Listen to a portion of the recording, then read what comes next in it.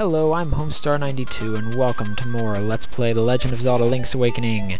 In the last part, we did all sorts of wonderful things, including go up into the woods and stuff.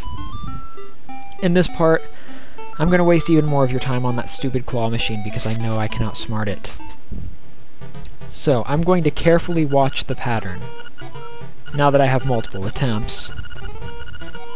And suddenly the little bag is no longer there.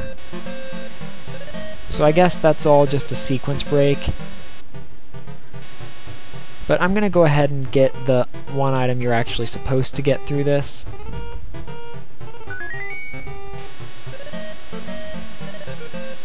So we got a thing, of course, as you can probably tell. This is a Yoshi doll. Recently, he seems to be showing up in many games. That's cool and all. But let's go ahead and challenge again. Challenge accepted.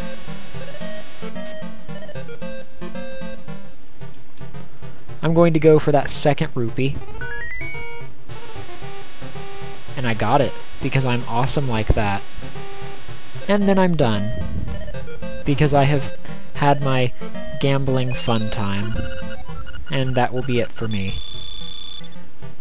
30 more rupees. Okay, I'll try it once more. So I can try to get to 100, even though I won't actually get to 100. Alright, let's see. Do I get the red rupee this time? No, but that's okay. It was worth a try. Alright, so let's go get some magic dust. Now, the crane would have been a quick way to do that, but there's also an easy way to do that, and I think I'm going to side with that one. So let's go the easy route. Once I reach 200 rupees, we're going to come back and buy the shovel, of course, and then maybe we'll be doing some very immoral and unscrupulous things in order to get the next item. But more on that later. As I've said, it is mandatory that you do not ever go back in the shop if you want to have a perfect game. So, pick your poison. If you want to have a perfect game, you can steal, but you basically never have the ability to go back to the shop. Which, you know, means it's up to you whether you want to try that.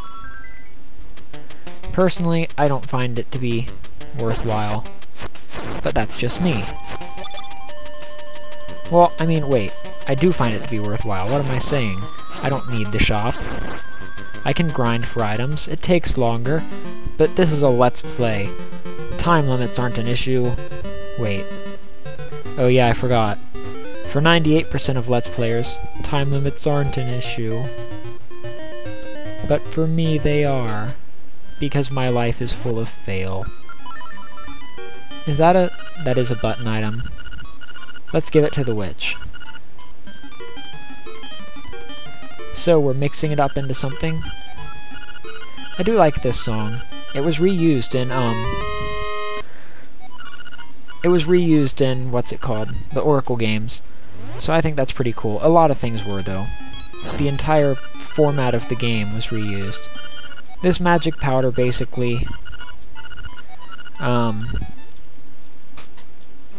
it basically is Ember Seeds in the Oracle games, which, if you're curious about the Oracle games, okay, you still can't hit them with your sword even after that.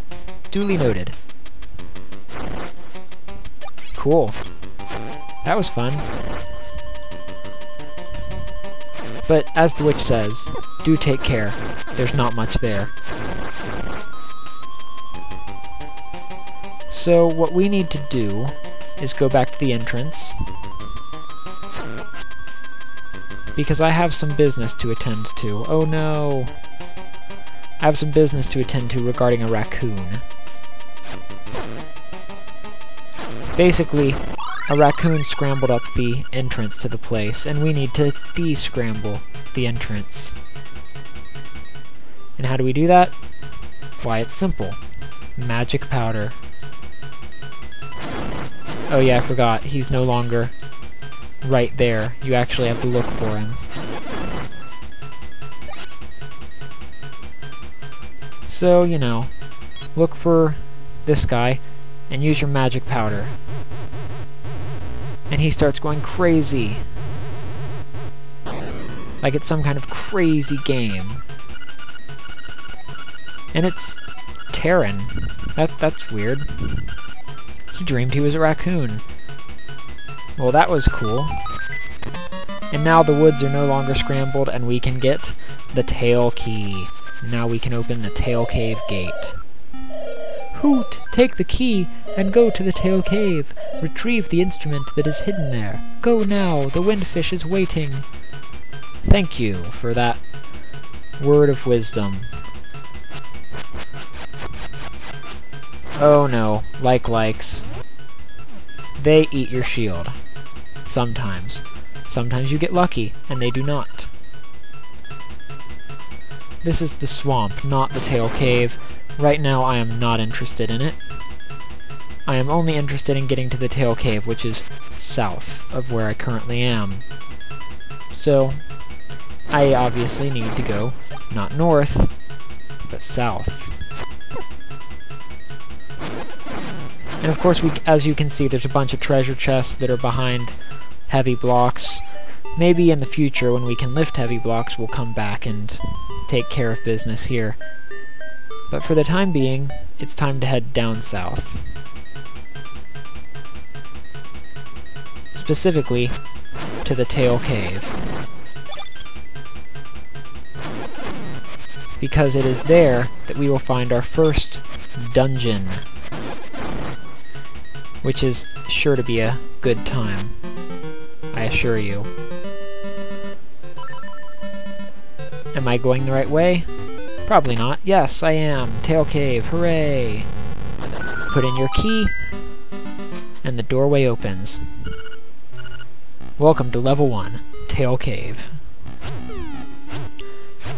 I should note that this is fairly blind, but I know the formula of these games well enough to know what I'm doing. Decently well, anyway. You got the compass. Now you can see where the chests and nightmare are hidden. This compass has a new feature. A tone will tell you if a key is hidden in a room when you enter. It goes doot doot doot doot, as Odinspec 33 so much likes to point out. But that's it, we're done with the left path. Oh yeah, I forgot. The map is here. So, there is a key hidden in this room. How do we get the key? Probably by getting rid of all the enemies. Or pressing a button. That works too. And another small key. Which means another door I can open, and, you know, falling down holes is not fun. If this is to be a no-death run, I will have to increase my quality of my game. I did not bring my A game. And that's no good. I am already near death. So, hearts, they'd be nice.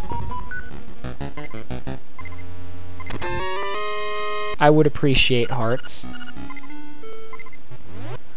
I wonder. No, those are not the guys who you can sprinkle magic powder on and get fairies.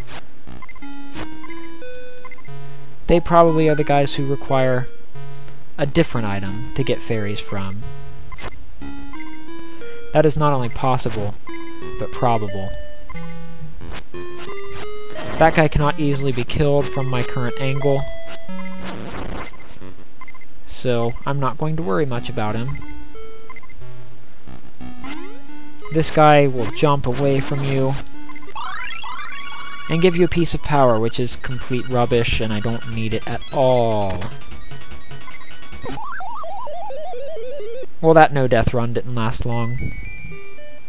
Suddenly I care a lot less about morals.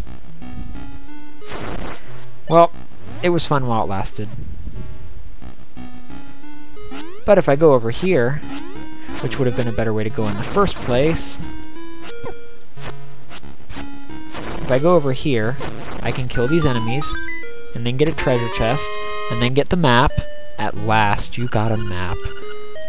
At last, Link. At last. Anyway, these are one-way doors, basically. Same deal as before. And when I say before, I'm referring to the Oracle games, because as you can tell, they're incredibly similar. I would actually argue that I like this game more. The goal of this room is to stop all of these enemies on the same suit, which becomes harder if you do them at different times. Your best bet is to get them all in a spin slash. So he goes from heart to diamond, so I need to slash him when he's out of heart.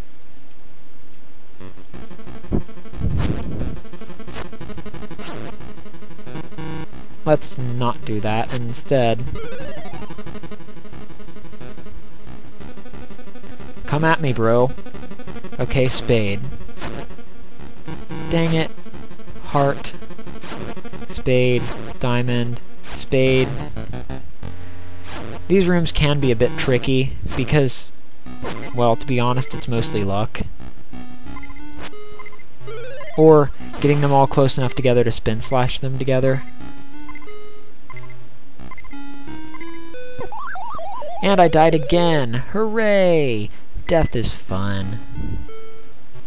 Anyway, let's keep attempting, pathetically, because I don't want to be outsmarted by inanimate objects. I want to win. I'm in it to win it, as you know. Oh, I almost got all three in one spin slash.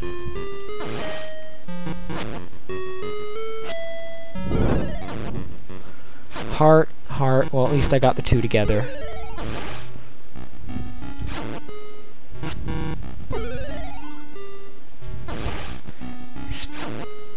Now they're all different, lovely. So spin slashes do nothing at this point. Okay, so I need to stop them both on a spade.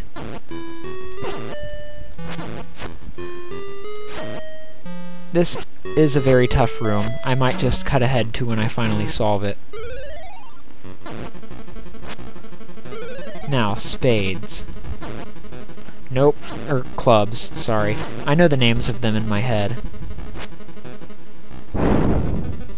Come at me, bro.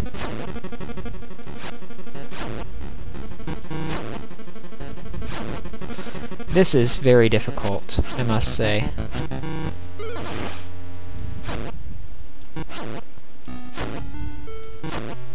Alright, we're going for clubs.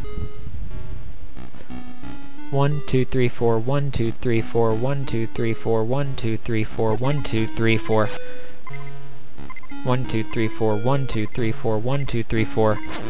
Darn it, that didn't work as well as I thought. And 1, 2, 3, 4, 1, 2, 3, 4, 1, 2, 3, 4, 1, 2, 3, 4. Got it. That's a good way to do it, like assign numbers to them and say them out loud. That sucked up a lot of my time. Owl statues. Turn aside the spinned ones with a shield. Thanks for that. Thank you. You're awesome. These Stalfos are tricky in this game, but they, you know, enemies that drop hearts are nice. Enemies that drop rupees are also nice, so, you know, I'll take it, I guess, if I have to. I can't do anything there just yet, but I can work on it. Since I do not yet have bombs, I can die again, you know, that's cool. 3 deaths in one video. So remember that no death run I was talking about? Yeah, that happened. Anyway, back to the dungeon proper. Let's go ahead and head over here. Whoa, I am almost out of time, and I shouldn't have been watching my timer apparently, because that kills me. So I'll tell you what, in the next part we are probably going to finish this dungeon, but until then I'm Homestar92 and I'll see you guys next time, alright? Later.